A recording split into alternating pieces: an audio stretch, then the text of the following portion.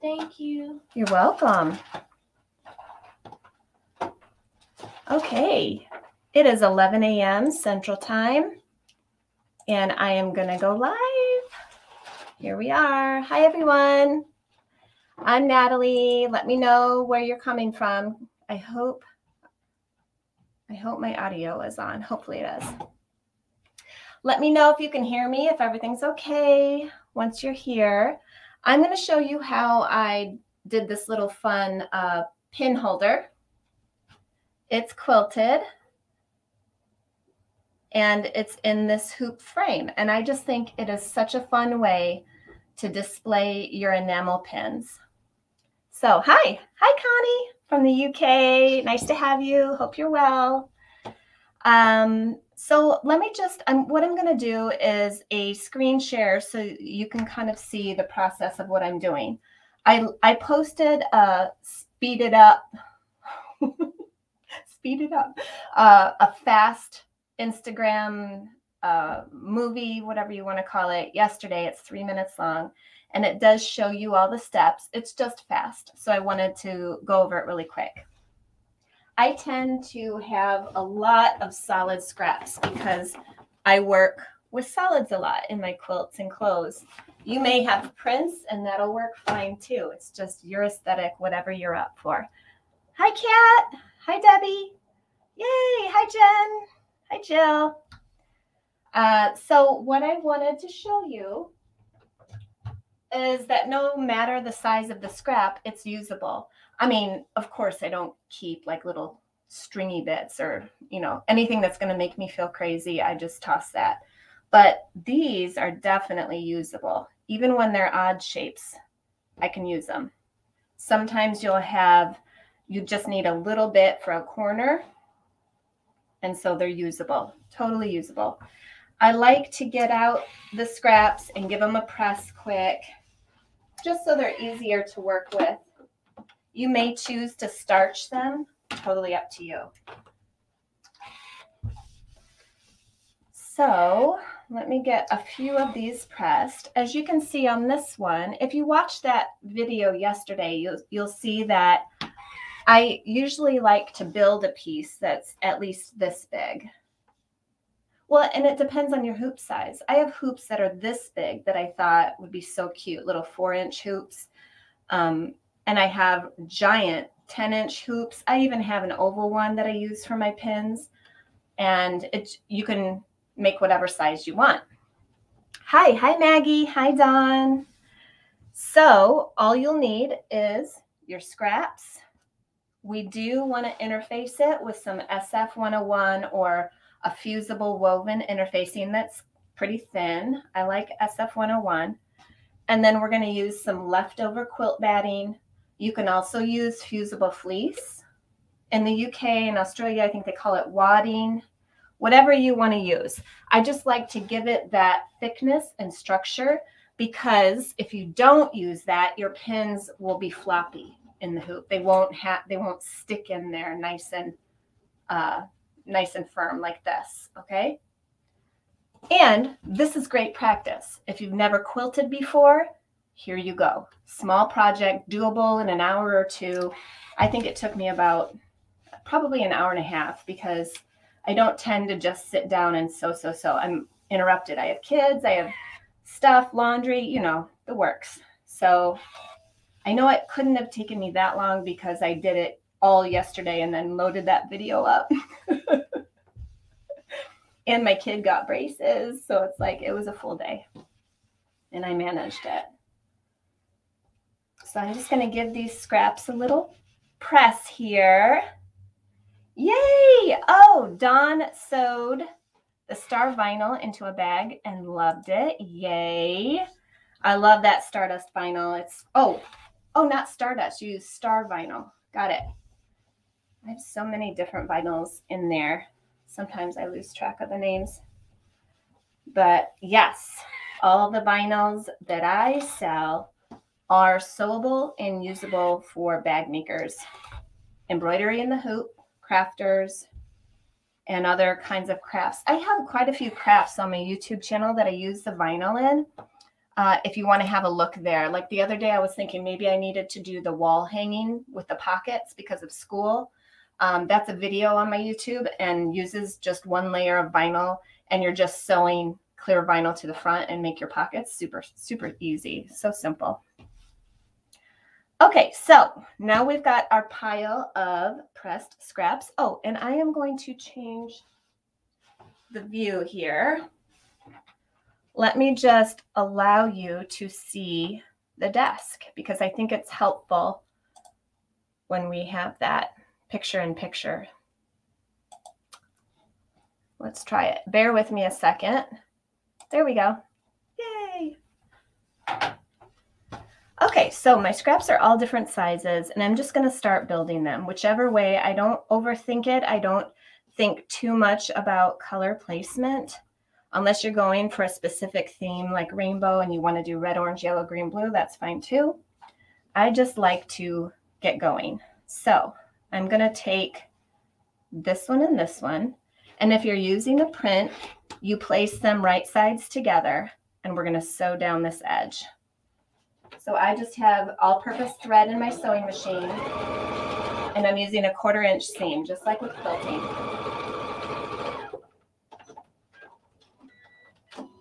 And you can chain piece these scraps and do like a whole bunch of 2s and then a whole bunch of 3s and build them that way. So this is where I'm at. I'm going to press the seam over to the blue because on that yellow, it's really easy to shadow and see the other fabric through the yellow. So I'm going to press that. Oops, you can't even see. I'm going to press that to the blue side. Okay, and then here we go. We're going to do some pink.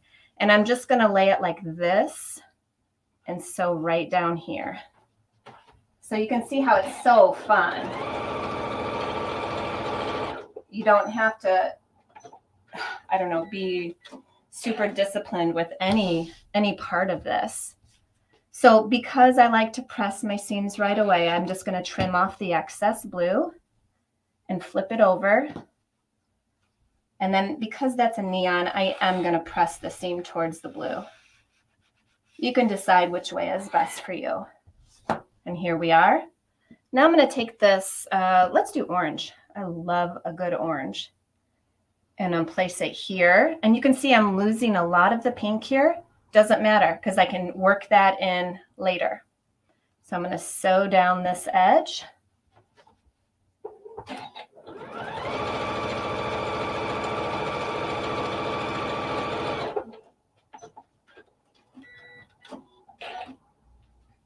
And I'm just going to trim that.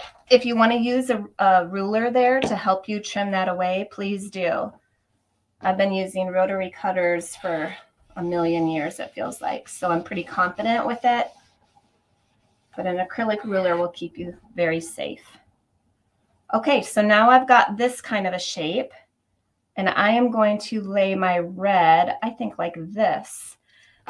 Just to be easier to work with for me, I'm going to trim some of the excess away. And now I'm going to sew down that edge. And you just keep doing this over and over and over until you have quite a large piece. And you can see it's a project that is conducive to Netflix and sewing because you're not really following any rules. You're just following your gut instinct. There we go. Trim that away. And then press that seam over. And you could do all parallel lines. You could do just all kind of wacky. I like to add black and white into mine. You might have threads later you need to trim away. Don't pull them out, trim them. Let's add a few more here. I think some aqua. Let me break up this yellow. Sometimes when there's a large piece of color like that, it can pull your eye. So just break it up a little bit. I'm going to sew right across there.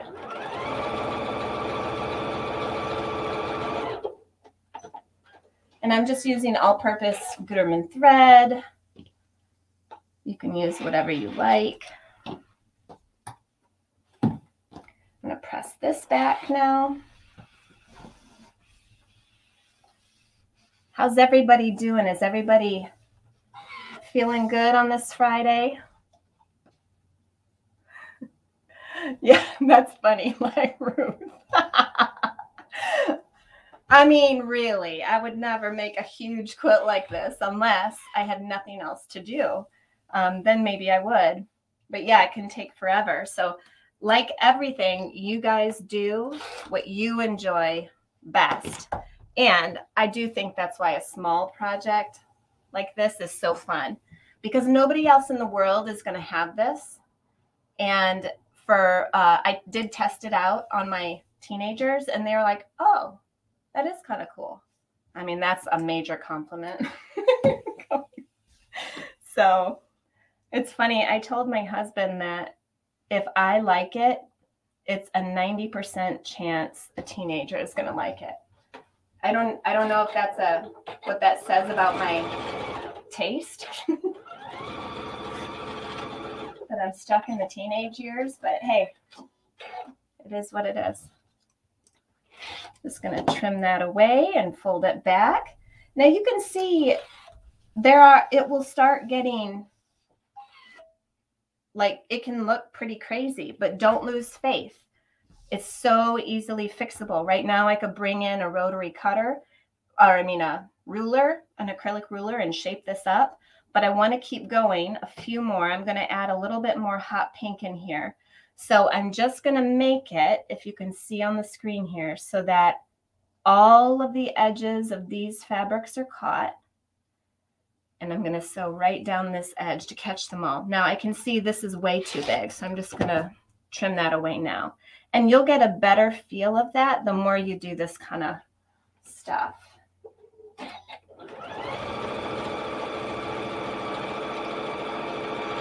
If you're catching all those edges, you're good. And then I'm going to show you how I interface this, and then I am going to show you how I quilt it, which is very beginner, but I love beginner. I love easy, because oftentimes simple, beginner, easy projects end up looking smashing at the end, because it's all about the finish, right? Getting it done, finishing it. If something is so monstrously difficult, there's a good chance I'm not going to follow it through. And then there's nothing to look at, is there? Okay, so I'm going to show you this here on the screen. I just kind of move all my stuff out of the way. I'm not going to throw that away because I'll be able to use that later. And you can see this kind of wonky shape. Let's bring in a ruler and make all the edges easier to manage. You don't have to do this step if you're using a circular hoop. You could just lay it on your hoop. But I like to work this way. It makes me feel a little bit more, I don't know, in control maybe. I don't want to lose this red stripe, so I'm going to do one more piece so that I can have a straight edge over here. Let's see here. Maybe I could build a couple of other pieces and then add it to that. And I can just use what I have so that you guys don't have to sit here through this. Sometimes I'll build 3 or 4 sections and then combine them together. And that is super fun. That's what I did with this one last night. So let me add this to this guy. Let's just go like this. I like to have the smaller piece on top when I'm sewing it, so I know I'm catching everything. And you can pin it if you want. I just wanted you to know it's real free flow, real beginner friendly. Okay, so I'm gonna swap this over here. And that'll get me some of that black and white in there, which I love. And if you're going to trim like I am here and you're losing a section, just keep it. You can build that on to another project later on. I'm going to do this here. Oops. is. Get this out of the way. And now I've got a bigger section here. And see how this edge has just a teensy bit that needs some filling in to make this perfectly straight across. I can do that really quick. Let me just use this piece and I'll fold it up. Perfect.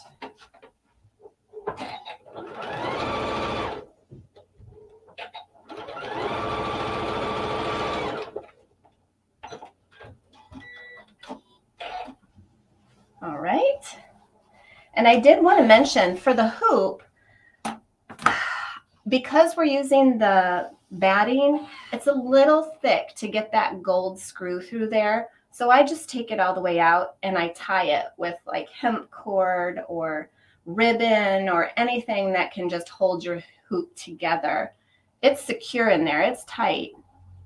And that's why there's thread there instead of that gold screw. I wish they made those screws a little longer, but they're just a smidge too short. Okay, so I've got my piece here. And then I'm going to show you how I interface it. So like bags, just like anything, I put my interfacing down with the bumpy side up. Remove your threads because they'll show through if you don't remove those specks.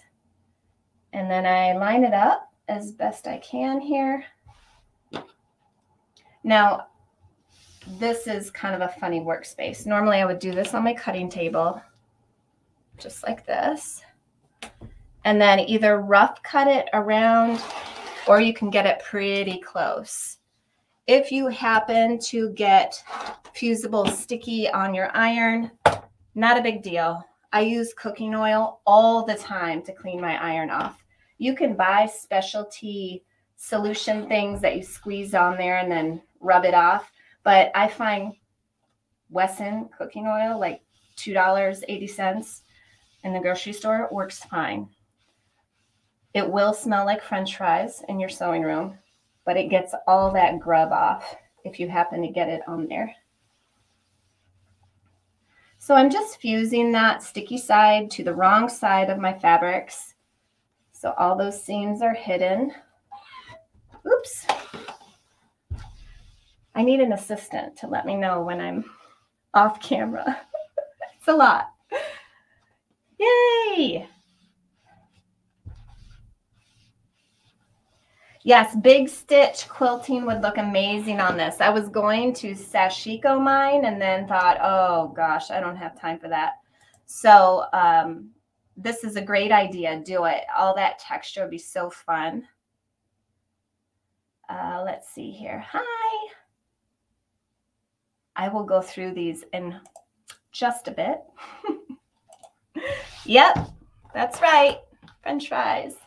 I love a good French fry.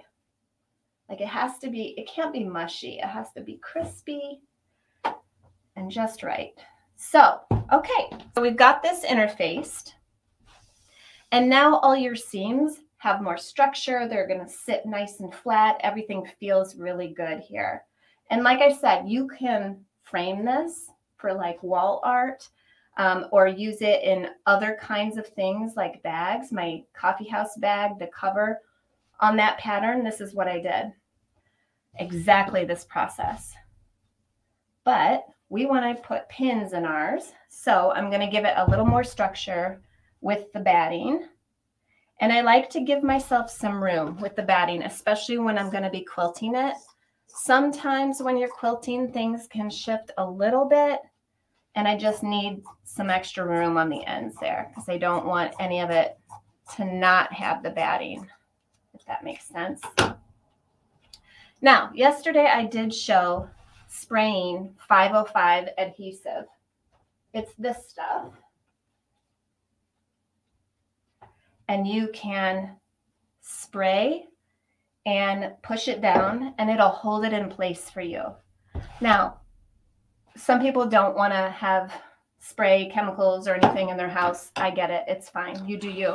You can either just iron it and pray it doesn't shift too much, especially if you're using a walking foot. It really shouldn't.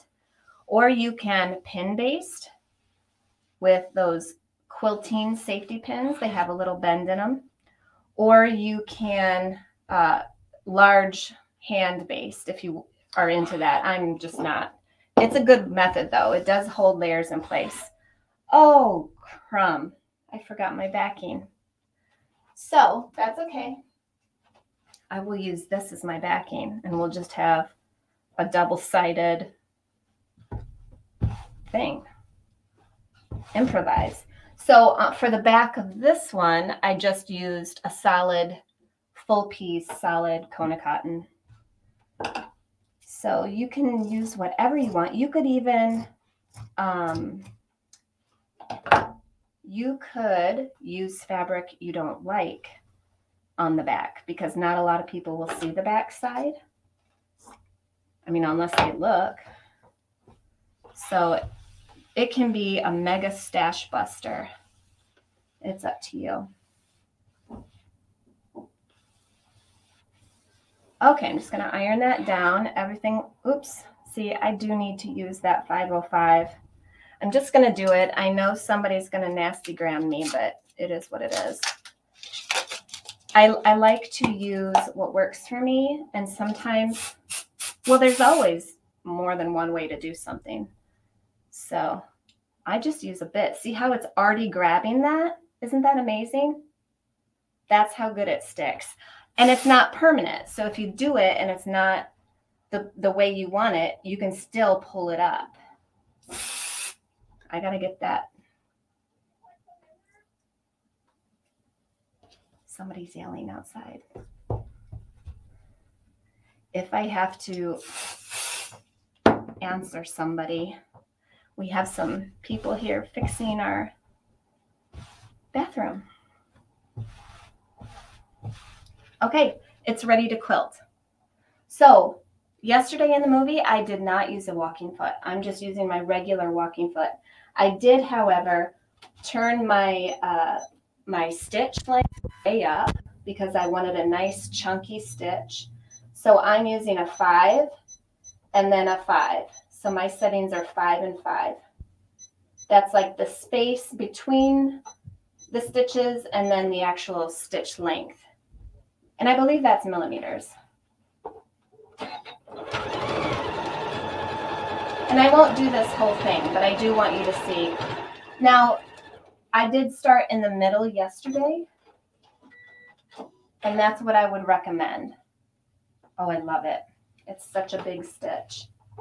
I start off the edge of the fabric and then go all the way down. I'm not rulering anything. I'm not worrying about any of that. I just use the width of my foot as a guide. And if I want to come in there and do matchstick quilting, which is when the lines are really, really, really close together, I can. There's space for it. Let me see if you can. You start to see that. And at first I was just turning and going the other direction, but the fabric will push and you can end up with the fabric wanting to fight itself. So my recommendation is just to sew a row, take it out, and start from that same side again. And because the piece is not huge, I don't feel that's too much to ask. So that's just what I do. And I, over and over again, and in a matter of minutes, the whole thing is quilted.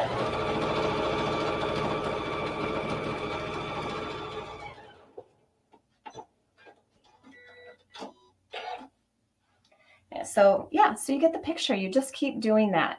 And the texture that it adds is so cool. I did think about not even doing this hoop and just putting it in a frame. I love that look. I think that is super cool wall art.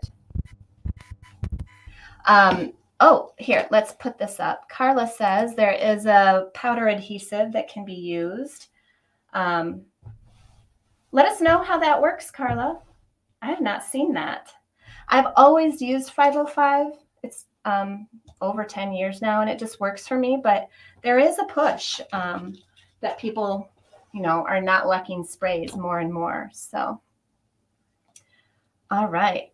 Yes, It is kind of like Mondrian art, for sure. You're right. And, you know, I didn't really, his art, it's funny because he doesn't use many colors, just those primaries. And I'm always like, I just need some neon in mine, and then I'm happy. So then you're just going to take your hoop. Let's see. I don't know if I should. I guess I'll cut this and just redo it. I forgot to bring an extra hoop up here. I'm so sorry. But you'll lay this part of the hoop, the one that's not broken, not open, it's just a circle, on your workspace, and you lay this over top. So it's important that all your edges can go over the edge of the hoop plus about a ½ inch, because then you'll flip it over. And this is what it'll look like minus your pins. And you'll trim around if you need to. You know, at first I trimmed about 1 inch. That was a little much. So as long as you have enough to fold up and then down inside your hoop. Here, goodness me. All right, so you want enough to come up the side and then tuck in, but you don't want all this extra, if that makes sense. So about 1 inch, and then you may need to trim it down to ½ inch.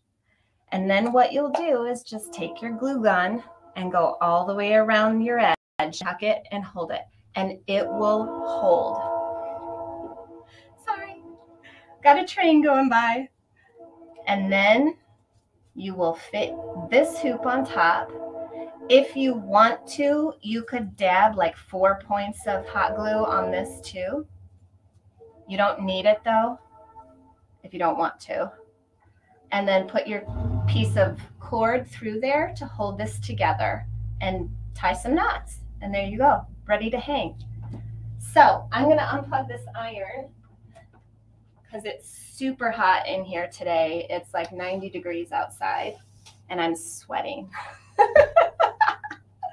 So I hope that explained how I did this. You take this idea and run with it, make other stuff, do your bags this way or whatever. No dinner and for anyone tonight. I just got to make my quilted pin display. I mean, right? I'm here for that. I always tell the kids on the weekends, you're kind of on your own. Like, we have tons of food around. Help yourself.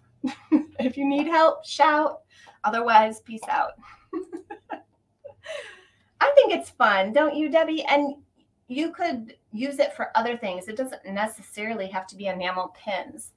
I collect pins, so I thought that was fun. Was it the truck that went by? I think they just took their lunch break. My brain hurts thinking of where the fabric is once I fold it open. So you mean like your seam allowance, Kat? That becomes second nature. Pretty soon you're not even going to think about that at all. What I would say is a lot of times you can just press your seams flat, you know, just flat open. When in doubt, pressing to one side, the darker of the two fabrics, is always correct. You won't go wrong with that. And I say that because I did not know that as a newbie quilter for probably 2 or 3 years, and I kept seeing the shadowing. I would use a white background. I mean, duh, why didn't I realize it sooner? Well, sometimes you don't. So that's why I say that. Love no rules. Me too, me too, me too. Hashtag me too. Life is too short. Yes, that's right. I put hers up earlier. You're right, Ruth. Let me cycle through here and see if we've got any questions.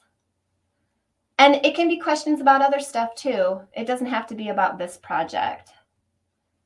Let's see.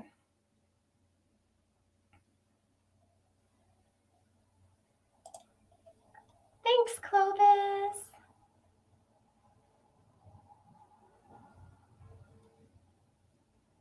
I don't see any questions popping up. That's good. I mean, not good. It's just, it is what it is. If you guys don't have hoops, or if you want me to throw some kits together with my solid fabrics, interfacing, batting, Let me see what else. I think that would be a kit. Scraps, hoop, interfacing, and batting. Let me know. I'm happy to do it. I have a ton of hoops. I have 4-inch, 6-inch, 8 and 9 and 10-inch hoops, I believe. And some people like to paint their hoops first. You could do spray paint, or you could do hand painting. You could get your kids busy and have them paint this while you're doing the actual quilting part. Do whatevs. Let me know. Kat says, yes, kits. Okay, I'll get some in there and you can choose your size. Badges, yes. Yes, I remember that. I love that. So it's funny because badges here, I think of patches, you know, like a patch, but that's what I would call a badge. It's funny how our speak the same language, but certain words are different. My kids, I don't know if you know this, Connie, but we lived in England for 7-ish years, and my eldest went to school there. Well, so did my youngest, but only kindergarten. So when she came here, she was still using a lot of the British vocabulary, and it was so cute. But of course, kids are mean, so she had to stop. But, oh, great idea. Fantastic idea, Carla. How cool. I cannot wait for my pom-poms to come in. Been waiting what feels like forever. Patience. Hopefully soon. All right. Well, I think that's it. Let me know, as always, if you have any questions and didn't want to ask them here, you can email me, Natalie@sohungryhippie.com. And Kat says, add pom-poms to the kit. Yeah, I will when they come in. So hopefully that's really soon. Good idea. Excellent idea. And thanks for showing up. Feel free to share this with your friends or on social media.